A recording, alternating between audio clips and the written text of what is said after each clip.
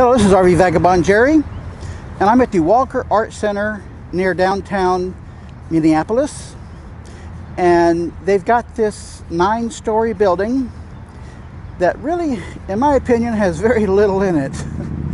They've got these huge rooms with only a few pieces, and I've seen much better art in a lot of places. So even though it's a big building, it didn't take me long to go through it. But what I do find fascinating is the sculpture garden right across the street here. This is the top deck of the Walker Art Center. And right across the street here is the sculpture garden.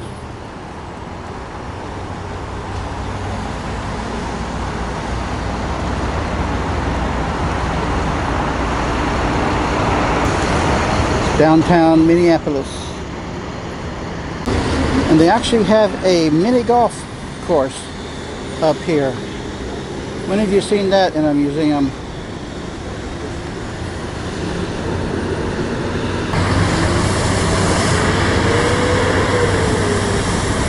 We've got some more art pieces on the grounds here. And an interesting building across the street. Wonder what that is.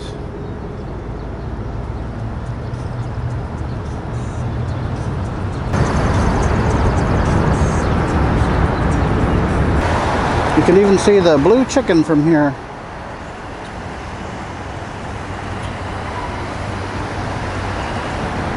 So I'm going to show you some interesting things that they have in the sculpture garden. There's nothing underneath this big structure except a few tables. I guess they use that for some special events. They have molded some metal pieces to these rocks. Very colorful pieces of metal, and I banged my hand on them to see that they are actually metal. Somehow they molded them to fit onto these rocks. I've never seen that before. Well, I guess it would be a good place for a picnic in the rain, but it's not going to provide you any shade.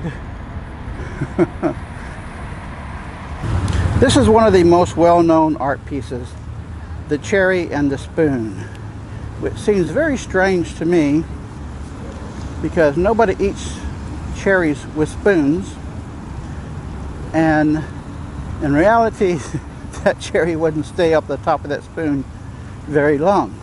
Now also, at the very tip of this, they have a misting sprayer that is spraying a mist of water all around the area here. And also water is pouring out of the bottom of that stem,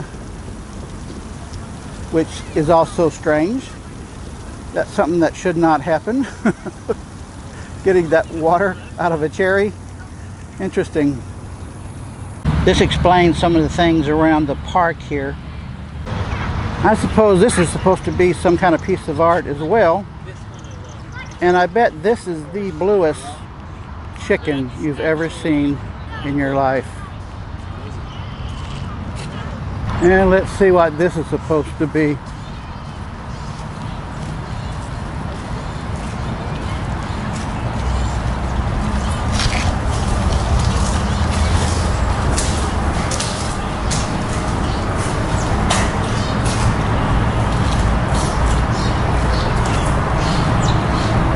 A big silo type building just for that one statue. I have no idea what this is supposed to be. And have you ever seen a wind chime tree?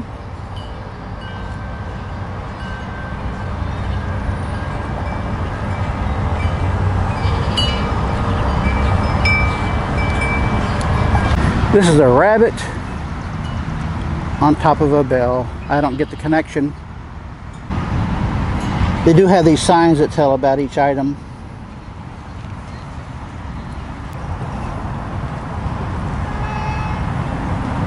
Can you read that?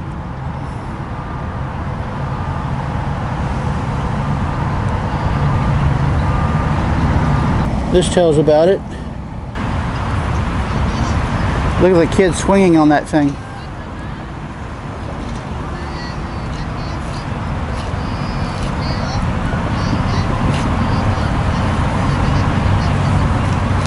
This is called a Dawn tree. I never would have guessed that that would be a Dawn tree. Here's a better view away from that chime tree. I've never heard of sagacious heads, but apparently that's what these two items are. Here's a better view of the chicken. I have seen these love letters in several places around the country, and these people seem to be in love with it. She's telling them all about the love, I guess. Here's another view of the spoon and cherry, and the size of those people can give you a perspective of how big this thing is.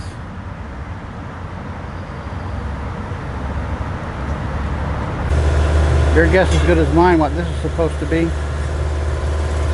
I bet you would never guess what this art piece is supposed to be.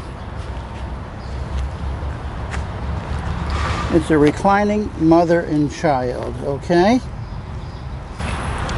And this is called the level head,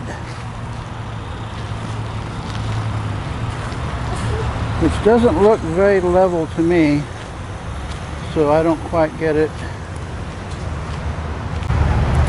So this woman has just won a victory with a wolf. And the most amazing part is that she did it with no clothes on. Imagine that. And this is very rare for a female nude statue, is that it is anatomically correct. I've never seen that before. And it's a more natural woman than the real beauties that is typically made of nude sculptures. And this is unusual. This bronze woman, you only get to see the right half of her. How about that?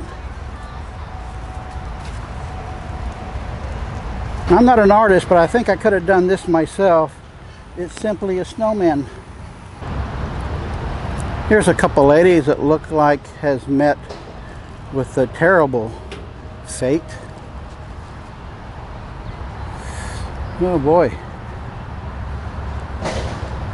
And this lady just as bad. This is how we know it's a lady. Well, if you're visiting Minneapolis, you're going to want to come here. Not so much for the art in the building there, but for the sculpture grounds is really interesting. Good day, folks.